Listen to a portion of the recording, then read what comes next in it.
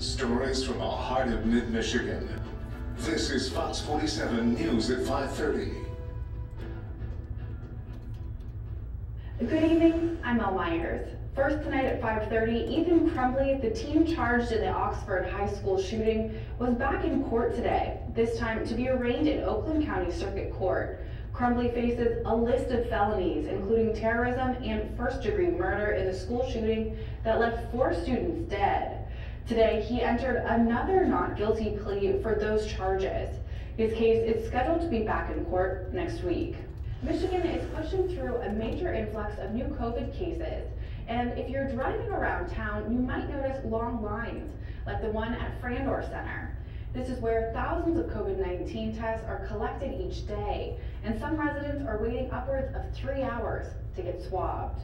We've been arriving there at 5:30 in the morning to find up to 60 cars in line every morning, and it just doesn't stop all day long. Royce estimates that this location sees about 1,000 cars come through each day. Unfortunately, some people have been waiting up to 2.5 or 3 hours. As of Wednesday, Michigan reported well over 44,000 new cases of COVID-19 over the last 3 days, which is more than 14,000 new cases per day. Although there are wait times at Sparrow's Frandor testing location, there are others in the area. Lansing Urgent Care's 8 locations offer rapid and PCR tests, and MSU offers testing at Spartan Stadium. So we're doing about 2,000 tests a day here at Sparrow. I feel like that is the demand in our area, so hopefully we can get people the answer they need and we'll somehow come to an end to this. The wait time to get your results back from Sparrow is about 24 to 48 hours.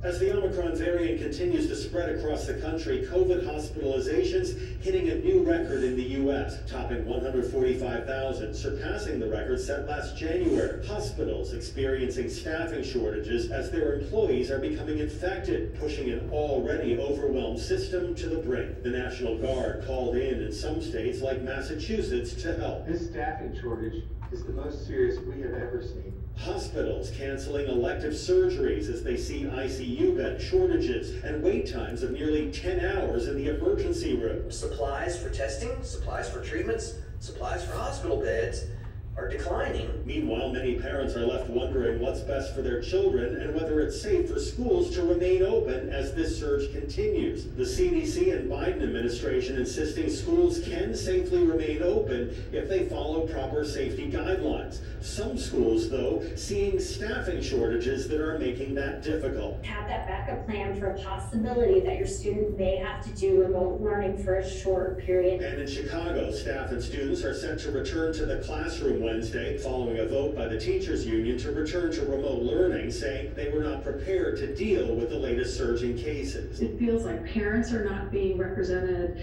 It feels like the kids are, an afterthought. Meanwhile, Pfizer says it could have a vaccine out by March that specifically targets the Omicron variant.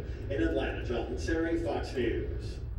Let's take a look at our forecast now with Fox meteorologist Candace Monticelli. Candace, it's warmer out there today than it has been lately. But what we all want to know is, will it stay that way? That's right, Elle. It definitely has been on the warmer side today. I call it our winter warmth, and we've been mainly dry. But we do have more Arctic air ahead, so it's kind of a roller coaster as we go throughout this week. Today, though, has been mostly cloudy and mainly dry. You might have seen a very light snow flurry, maybe a sprinkle out there, but I think many of you stayed on the dry side. Our chances for any of these sprinkles or flurries have been very light, very minimum at best. And that's what the case will be this evening as well. Now, temperatures have been in the mid-30s today. We'll drop back into the upper 20s due to that cloud cover, kind of putting a cap, kind of putting a blanket on the atmosphere to hold in any of this warmth that we gained today. So that will keep us a little bit warmer in our overnight hours. So here's a look at maybe that stray flurry left for the evening and early overnight time frame. Then tomorrow, mostly cloudy. We might see a stray flurry, but again, chances very, very minimum. Many of you will stay dry, quiet, and left with that cloud cover for your Thursday. So chances tomorrow push our temperatures to the lower 30s. A little bit cooler But this is still on the warm side, and this is actually very seasonal for this time of year, and it's all before that Arctic air starts to arrive on Friday, and we really feel it on Saturday. Even speaking of feeling it, our feel-like temperatures Friday, and especially Saturday, will be in the single digits, teens, and back in the negatives at some points. So bundle up or prepare ahead, and hopefully you're enjoying temperatures in the 30s for the time being. Make it a great rest of your evening. For now, I'm meteorologist Candace Monticelli. Democrats and Republicans continue to fiercely debate voting rights legislation that is stalled in Congress. The president believes this election reform is so important, he supports changing the Senate rules to pass it. And Republicans are calling it a Democratic power grab. Fox's Lauren Blanchard has more from Washington. Senators could be facing a long weekend as Democrats work to pass voting rights legislation. I wouldn't want to delude anybody into thinking this is easy, but we're trying to come to a place where 50 senators can support 2 bills. Senate Leader Chuck Schumer working to rally his chamber to pass voting rights like President Biden rallied Democrats on Tuesday. I believe the threat to our democracy is so grave that we must find a way to pass these voting rights bills. If senators won't pass the legislation, top Democrats say they must do away with the filibuster, a rule used to stall a vote and requires 60 senators for passage. The Democrats want to rig the rules of the Senate so they can force through a very radical, extreme, dangerous, and scary agenda. Republicans say the legislation gives Democrats an unfair advantage. The truth is, this is not about voting rights. This is about a partisan political power grab, and they're just trying to dress it up and sell it as something else. The problem for Democrats, Senators Joe Manchin and Kyrsten Sinema, necessary votes, say blowing up the filibuster will lead to more division. We need some good rule changes to make the place work better. If we're going to get rid of the filibuster, it does make it work better. Leader Schumer says he wants either the voting legislation passed or the filibuster rules changed by MLK Day or sooner. On Capitol Hill, Lauren Blanchard, Fox News. Prices for just about everything are rising at the fastest pace in decades. I cannot keep hybrid vehicles on my lot. The U.S. Consumer Price Inflation Index rose 7% over the past year before seasonal adjustments. That's the steepest climb in prices since June of 1982, according to data from the Bureau of Labor Statistics.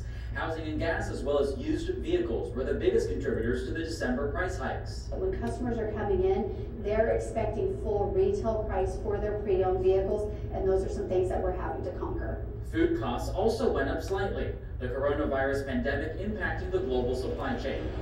The central bank now shifting to fight inflation after months of trying to prop up the economy.